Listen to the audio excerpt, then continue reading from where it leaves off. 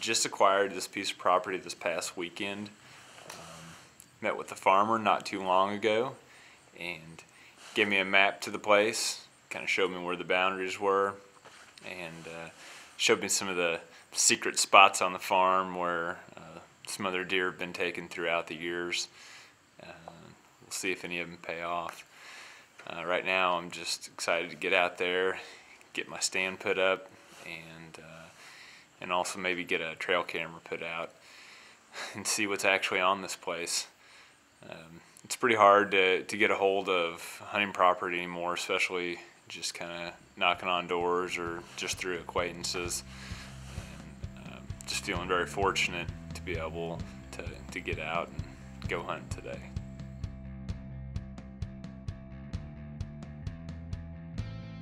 At Whitetails Inc., we do all the work and don't hunt with outfitters or guides on huge pieces of managed property.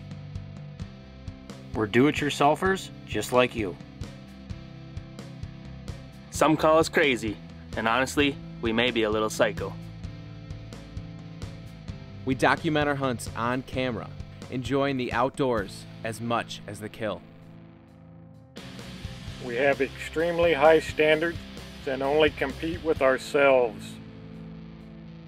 The only thing that makes us special is our level of dedication. Welcome to Whitetails Inc.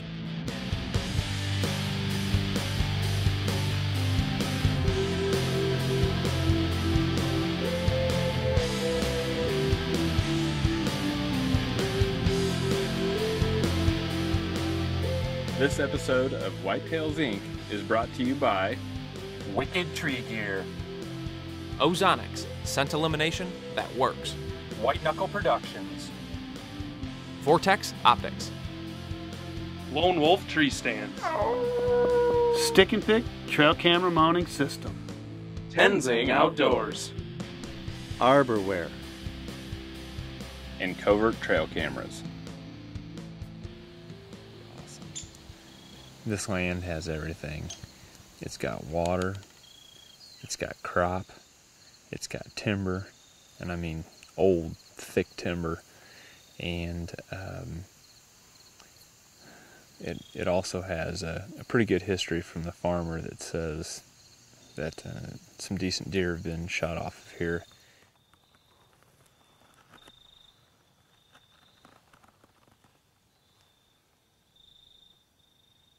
I haven't seen a whole lot more than I would have seen if I wasn't hunting, but I saw about 5 does.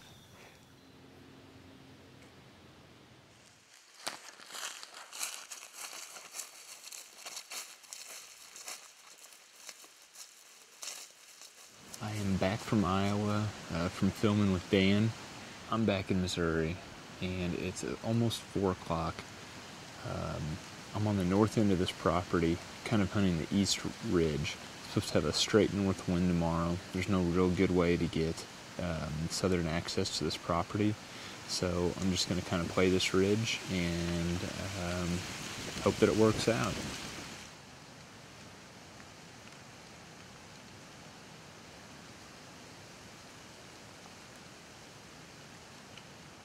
All right, it is November 13th.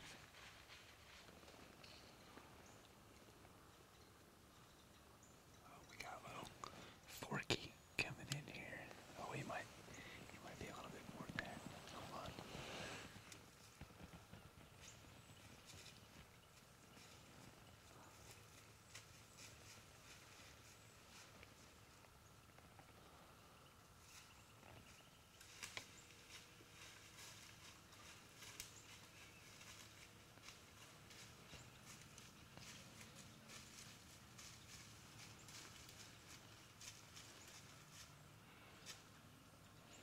But he had quite possibly the worst genetics that I've ever seen. He had like this either a 6 or 8 point side, well, 4 point or 3 point, and then a totally non-matching, like just straight up forked horn.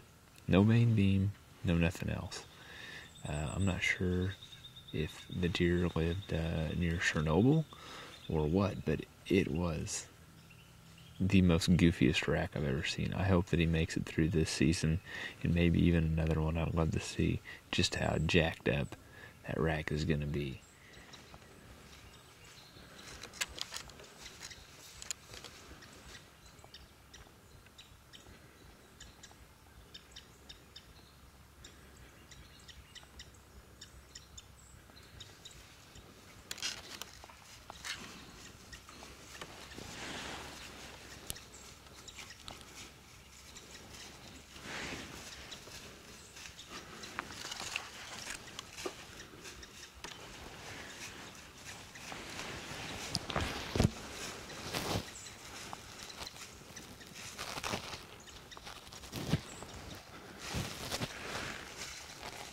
Right.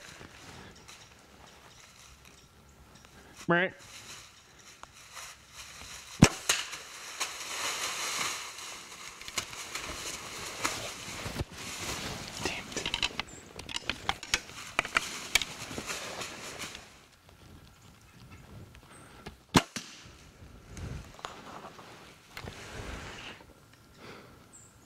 Man, he came right in.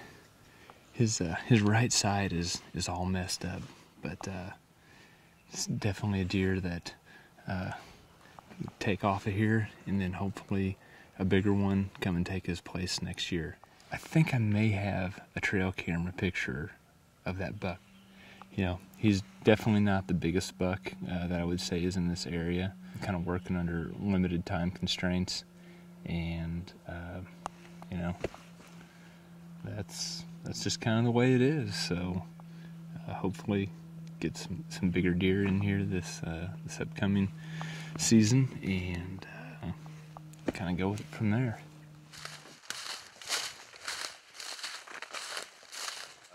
Walking in here to go get this buck out. I'm not gonna have to go very far at all because he died right there at the base of my stand. So it'll be a rather uninteresting track job, but I'm gonna go pull him out now.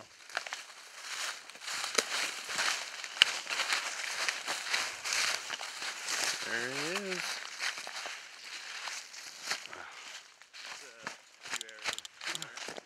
And actually, it's probably the first buck that I've shot in, I guess, 4 years, because that's about how long ago I started filming for Dan.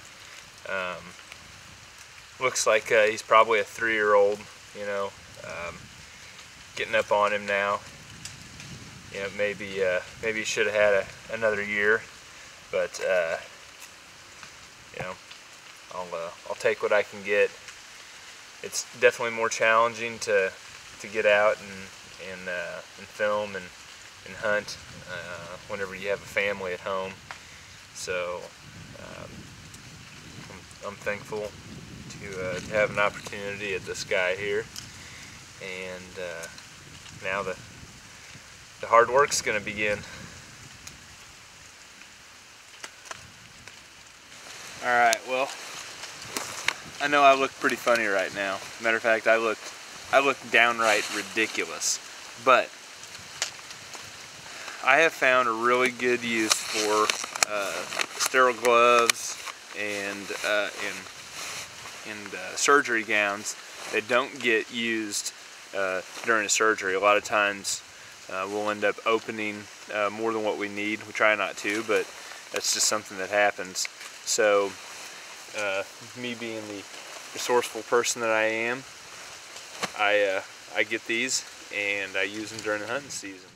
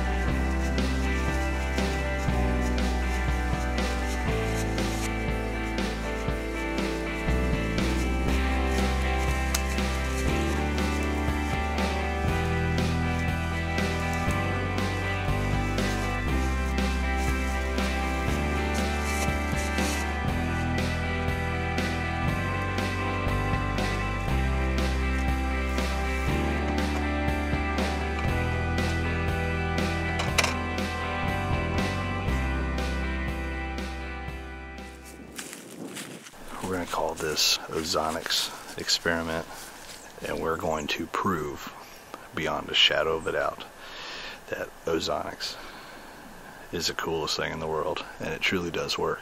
We have a food source. The idea is the ozonics is running. Once deer come into the area, then we're actually going to shut it off. We're going to see how long it takes for the ozone to clear out, and see how long it takes for them to react to it.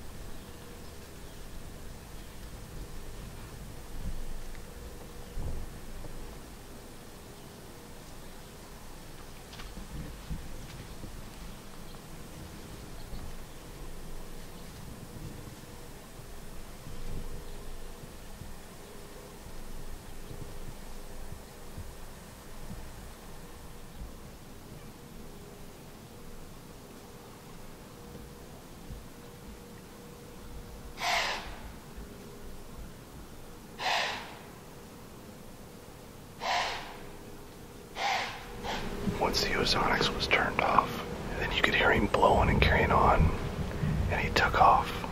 That was approximately 15-20 seconds after I turned it off. Where he was at is directly downwind from us when he was at the corn. That shows you right there that ozonics works beyond a shadow of a doubt.